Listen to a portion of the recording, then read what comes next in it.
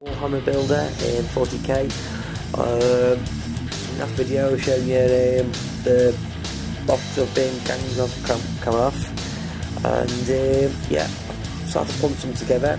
Done last night. So woke up today and I started doing it. Give it a good few coats of primer, and yeah. So what I'm using is the Fire Dragon Bright Orange layers, so you've got to give it a good few layers. This is just one layer at the moment, if you can show you now. Yeah, so you go wait for it to dry, give it another coat, and also make sure you put water on your paintbrush at all times, thin the paint out a little bit, makes it a better finish, smooth finish as well.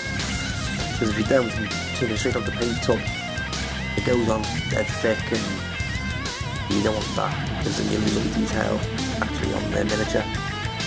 So, as you can see, I've done one coat, and it looks pretty good. Yeah, so that's one of them. And you've got your Eldas, which I haven't really painted yet. I haven't started yet, but I did put them together, as you can see. Maybe the ones that I've primed. This is the leader one. As you can see, nice models they are. So yeah, this is just a quick video to show you where I'm up to at the moment. Up to what I've done. So once I get them done, and I'll move on to the second coat of orange, I'll show you how to apply it. Okay guys?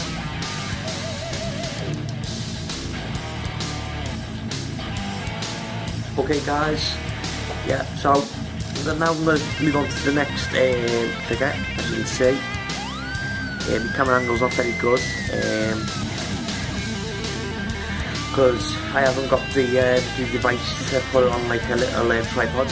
So I'll try my best to show you a little bit what I have learned of some of the videos I've seen.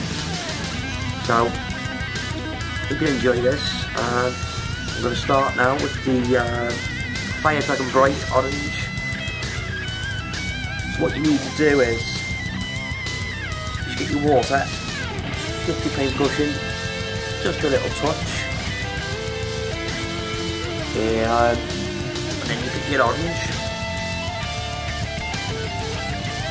and then what you do is you just let the paintbrush do the work, as you can see.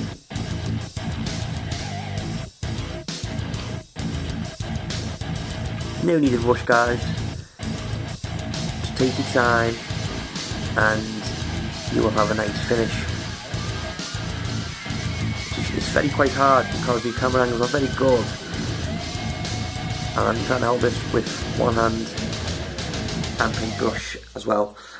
So just forced to give you this video quickly, just do one of the wings. As you can see, it does need a good few coats because obviously it's a layer,